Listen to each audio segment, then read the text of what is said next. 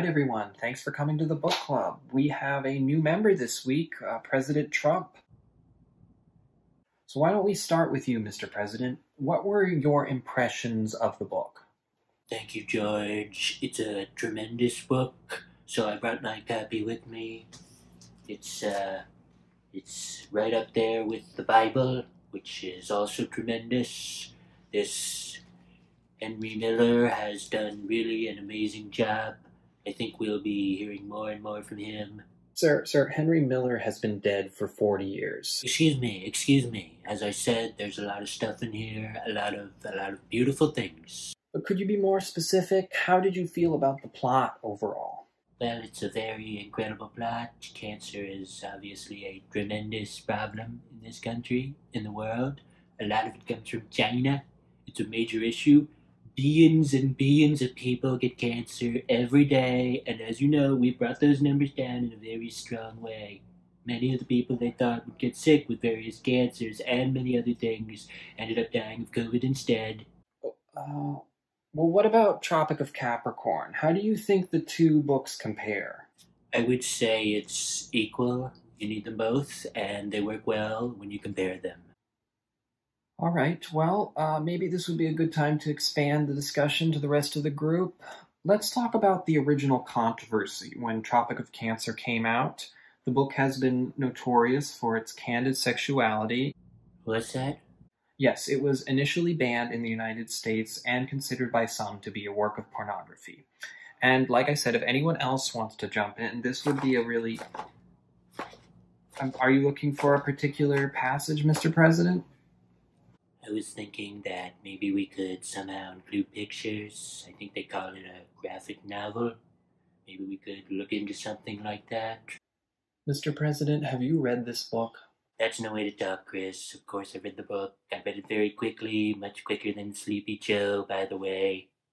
I'm actually a really great reader because I'm cognitively there. They even gave me one of these tests with words. I think they call it a vocabulary test. So they give you 3 different versions. A lot of people don't know this. The word there has actually 3 different ways of spelling it. So they say there, and there.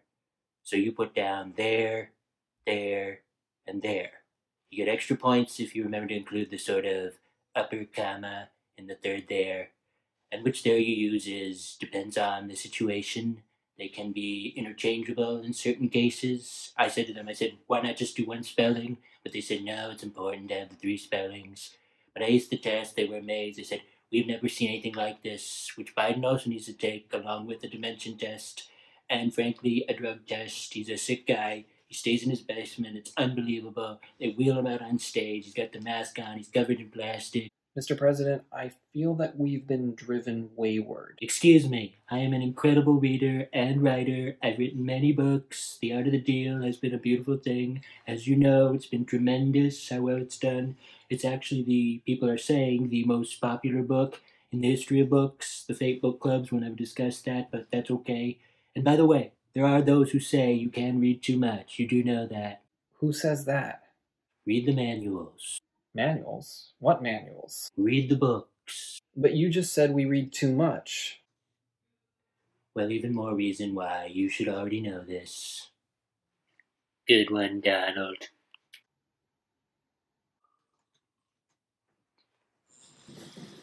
Sir, may I just ask, why exactly did you want to be part of this book club? Well, you see what's been going on here, and it's a total disaster. I never would have joined if you guys had done a better job. Other book clubs were laughing at you before I joined, and frankly, they're saying that this may be the best meeting you've ever had. And I heard that Obama was a member of the book club, so I had to join, and he... Wait, I'm sorry. You're saying that you joined because Obama was a member? Oh, I never said that. That is so misleading. This is what you people do. I just mentioned that Obama happened to be a member at one point. You guys make it sound like I was jealous of Obama or something.